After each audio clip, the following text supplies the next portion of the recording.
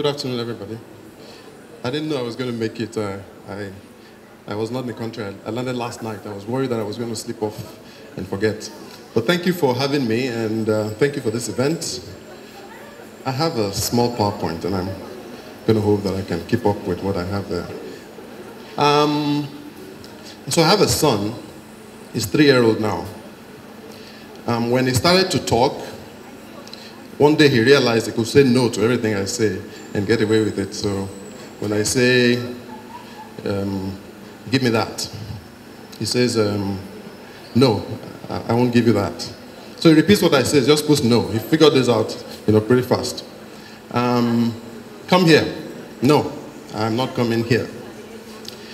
But his first language is not Yoruba, or at least we've tried. It's not English, I mean, and at least we've tried to make sure that he has Yoruba as his first language. And for those of you who live in Lagos, know how hard that is, because everywhere you go, everybody speaks in English. Where you live, you have neighbors from different parts of the country, and to be able to communicate with them, rather than make them learn our own language or try to learn theirs, we just choose English as a way to communicate. We used to have house helps from different parts of the country, and some of them came from Cotonou as well. And there was this one we had, and we told her, because she spoke some Yoruba, and her English was terrible, but the Yoruba was way better because she has lived in Nigeria for a while. So we said, when you're speaking to this child, make sure you speak Yoruba. Or if you want to teach him anything in your own language, go ahead and do that. That is fine with us. But, of course, you know what happened.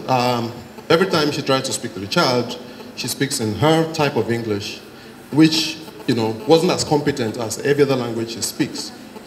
So what we have realized over time, at least I have noticed, is we always assume that little children, the first language or the easiest language they should speak is English, rather than their own language. And linguists have found out over time that learning more than one language actually helps your brain. And, it helps your brain function in different ways. And not just even scientifically, even socially, it helps you better adapt to society and interact with different people. And those who have also done studies about second language acquisition have also found that actually mastering your own language very well even helps you better understand any other language you learn, including English. So I would speak Yoruba to my son, and my wife would speak English because she grew up in the US. And eventually my son started mixing both languages together. So I would speak Yoruba to him, like, go and take your shower. And then he says, I don't want to lower. And I say, Fumi. He says, I don't want to Fumi. And then one day I was eating corn, and of course I taught him a couple of words, and he figured out that corn was agbado. And he says, Baba, give me agbado. And people around me were laughing like, oh, number one, how did he know what that means? And it's so interesting how he combines both of them. And I've been wondering over time why when children go to school, what you find is that the capability they have as children as time goes on.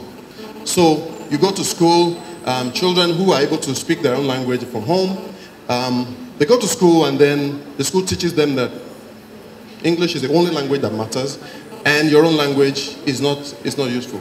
So, at the end of secondary school, they go out thinking that they have learned how to speak English.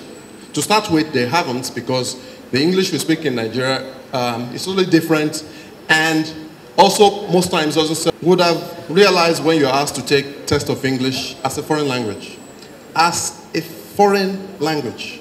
So, what does that tell you? It tells you that no matter how hard you try, no matter how hard you've told yourself you have learned English, somebody out there is still telling you that you speak it as a foreign language. And that means that the only language you actually speak as your language is the one your parents or your culture or the people speak. So, I wanted to title this speech, Kick the English Out.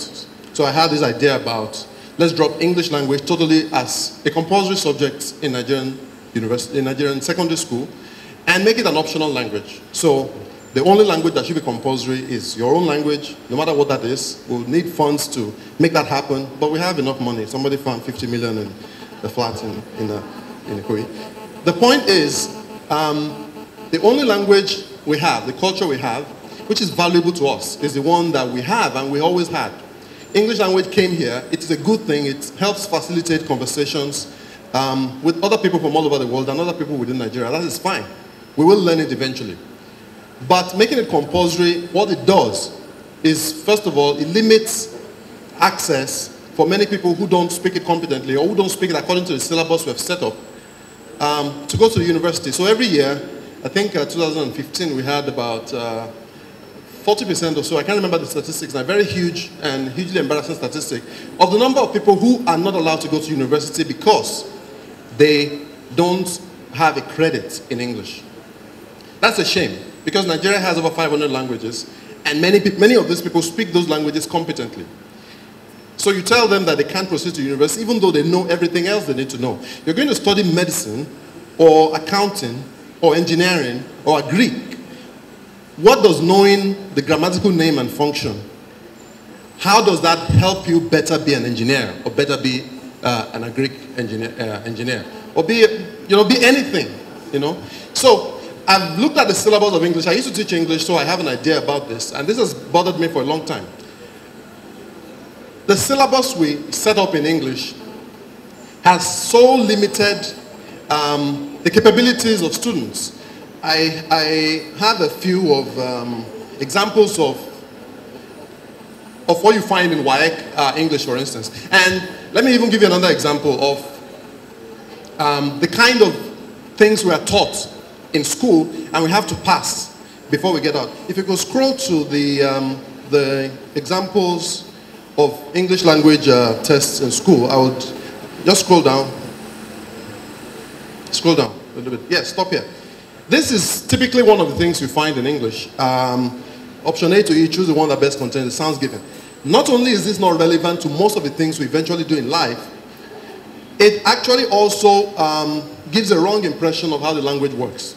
So, India, for instance, we have English spoken there, we have English spoken in the Philippines, we have Australian English, American English. Most of this English have been standardized and have been accepted as variations of English. Nigerian English we also have, and we speak, because many people disagree. Ask, what is Nigerian English? Are you talking about pidgin? No, I'm talking about pidgin. When you say youth copper, it's a Nigerian English word. It doesn't exist anywhere else. When you say trafficate, check your dictionary, you will not find it there. But a Nigerian knows what it means. That's a Nigerian English word. There are different other ways we speak in terms of accents and pronunciation, which are peculiar to us, which we have used without knowing it. But when they point it out to us as authentic versions of English, then we see it. So there are plenty of work that needs to be done for linguists, for educational planners, etc., to standardize the form and make it work for us. Now, in English language syllabus today, you will be asked to tell what the sound of this means, and this is supposed to be, I think, sun. Most Nigerians will say son. We say son, and this is not the sound. This is supposed to be what? Wanted, right? Nobody I know says wanted. We say wanted. Now, when you teach this in class, students giggle for the first time. Wanted. The class is the only place where you hear people say this. So why don't we teach them exactly how we speak and teach them a way to be able to use that to communicate and better understand themselves? That way, less people will fail English every year, and it also shows that the different forms that are acceptable to us are there for us to be able to use to communicate with each other. So let me round off. I don't want to take much of your time. My work focuses on, I'm a linguist, most on digitizing language and making all the language we have in Nigeria work for us. So Siri, for instance, which many of us use, exists in American English. It exists in Finnish, which is spoken by about 5 million people. It exists in Norwegian, spoken by about 6 million people, and Swedish as well. Yoruba is spoken by 30 million people.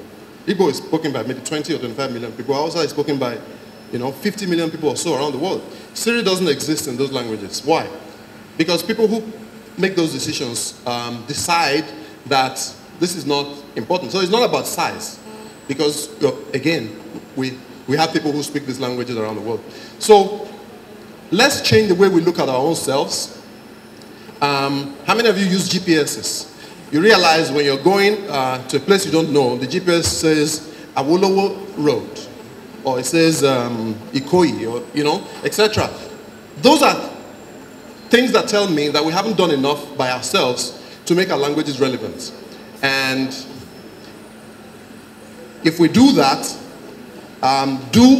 create as many things as possible to show that our languages are valuable, and also in ourselves, rethink many of the things that have been taught to us about the state of our language or the value they add to us as human beings. I think if we have a change of mind at the elementary individual level, as well as state and governmental level, I think there's so much possibility for us in the future. Thank you very much.